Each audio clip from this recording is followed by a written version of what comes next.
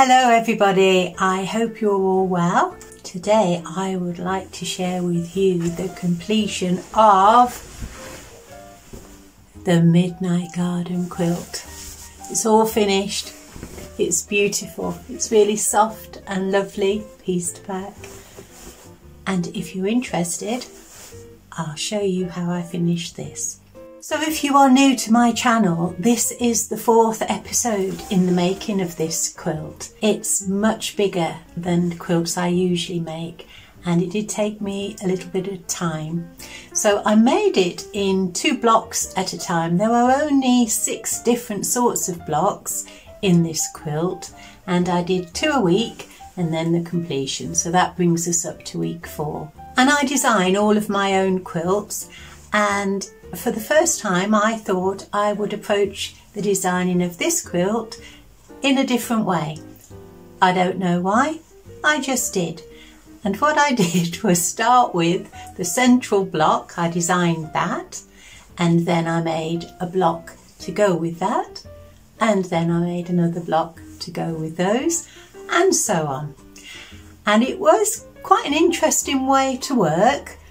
I don't think I'll be doing it again very often, because I did spend a lot of time just sitting looking at the design wall, trying to think how I could make the next block and how it would fit, and to bring all the elements of the blocks that had gone before into it.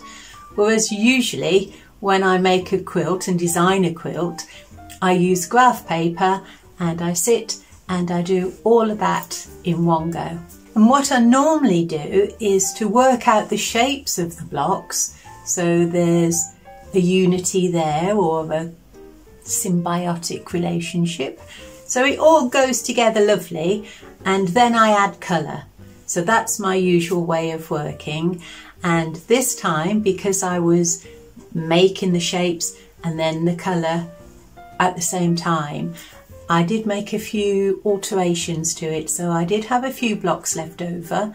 I did a little bit of unpicking, and I did a lot of staring at a wall. A very long time staring at a wall. But anyway, I won't probably do it again. And also, when I start with a design that is fully complete on a piece of paper in front of me, I know the dimensions of the quilt. Well, this one, it just grew. It grew and grew and grew, a bit like Jack and the Beanstalk. And in the end, it finished at 76 inches. Well, usually I only work to about 60 inches, so it was quite a big quilt. And then when I'd pieced the top and I was thinking about layering it ready to quilt, I did a little aversion tactics. I did almost anything really to stop me starting that quilting process.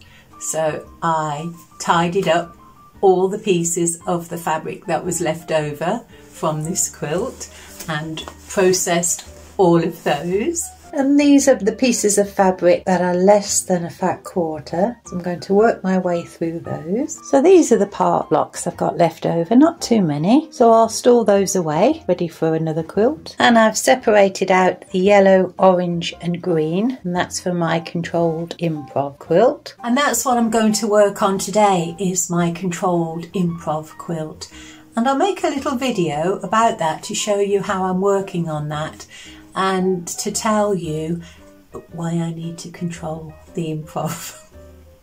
If you've been quilting for quite a while, you might find improv quilting quite difficult. And I think, well, for me personally, there's a few reasons for that, and I'll share that with you next week. So I've processed everything that was left over. I'm going to get back to the quilting. And when I did everything I could possibly do to put off quilting this, I set about the task.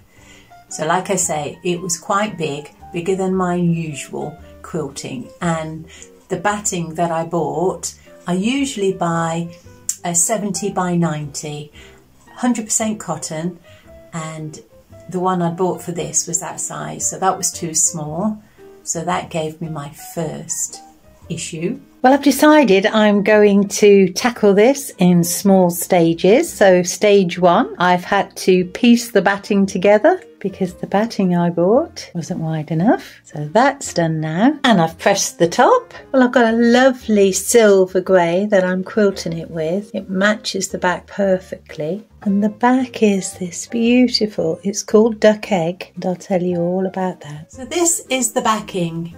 It's beautiful. It's called Duck Egg and it shimmers. There's a slight shimmer to it, and I thought that would be perfect for the moonlight on the back of this quilt. It's Egyptian cotton, and I think it was 300 thread count.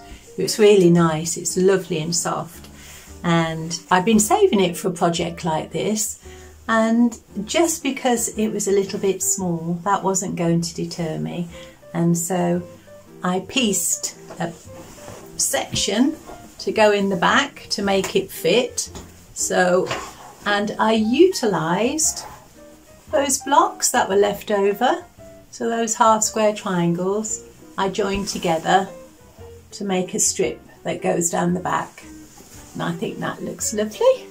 So that was the second problem I encountered. Well, I'm hoping today I'll see the finish of this quilt. This is the third day that I've spent quilting it. It's so heavy, I've only been able to work on it for short bursts at a time, but I'm on the last stretch now and the sun is shining, so hopefully get this quilt finished today and I can show you. So I've quilted up to this line, to this 3-inch border line, and now I'm just going to put a line of stitching here just to make sure that all of those stitches will stay in place. I have back stitched a couple of times, they shouldn't come undone, but this is just an extra measure. So when I make my quilts, I'm always thinking of the life they'll have when they leave my sewing room. So I'm thinking of them going in and out of washing machines and things like that.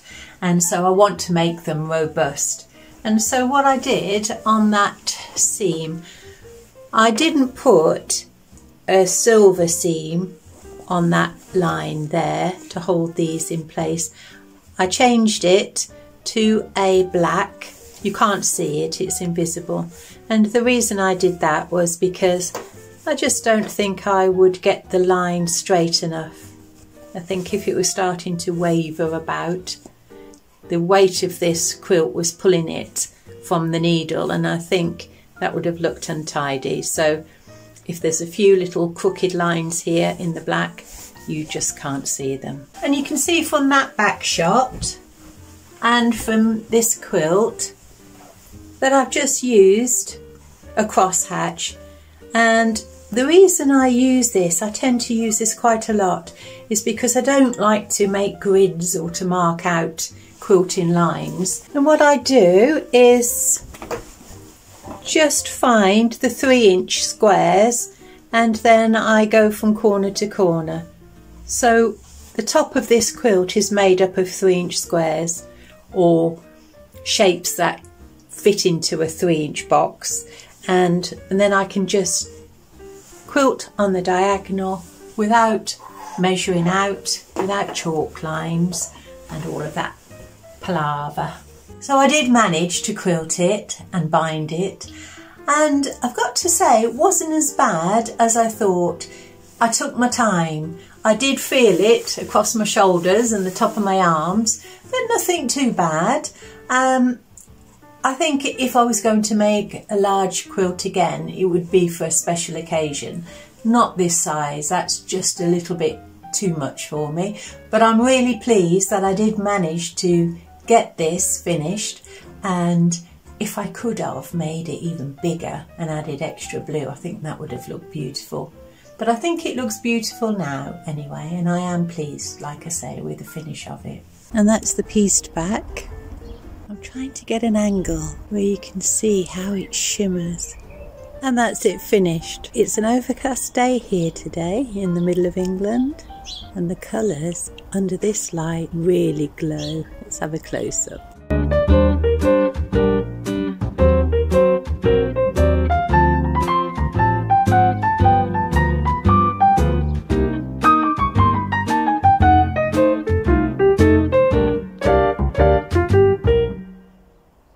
I've laid it on the bed, ready to take some photographs so that I could put it in my Etsy shop to find a new home for it.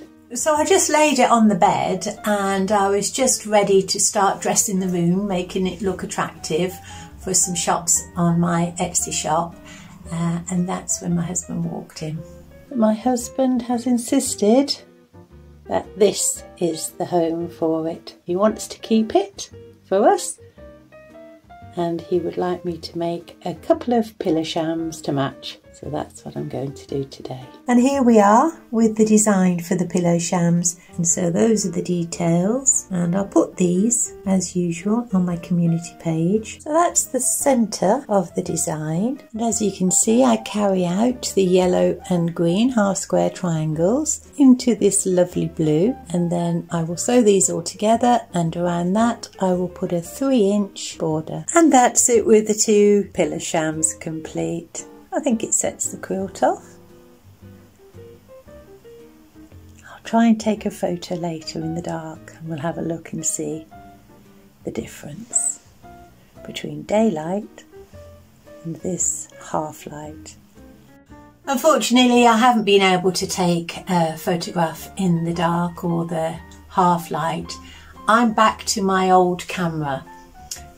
Last week I took the video on my new camera which my son gave me. Well, he upgraded, so he gave me his old fancy camera, but it's too fancy for my basic computer.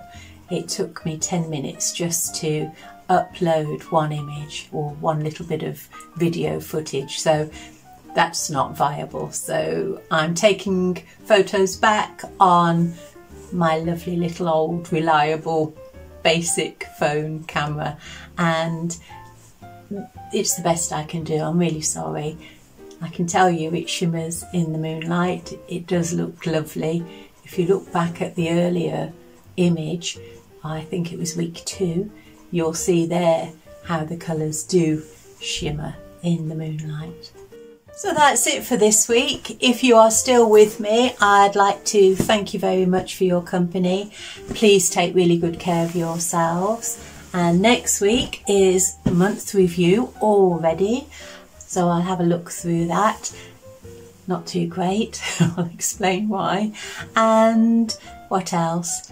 Oh yeah, I will show you improv quilting. That's what I'm going to do in a minute.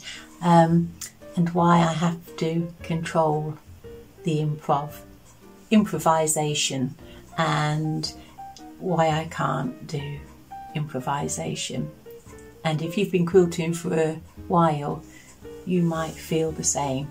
But anyway, that's for next week, and thanks again for watching, and I will see you then. Bye.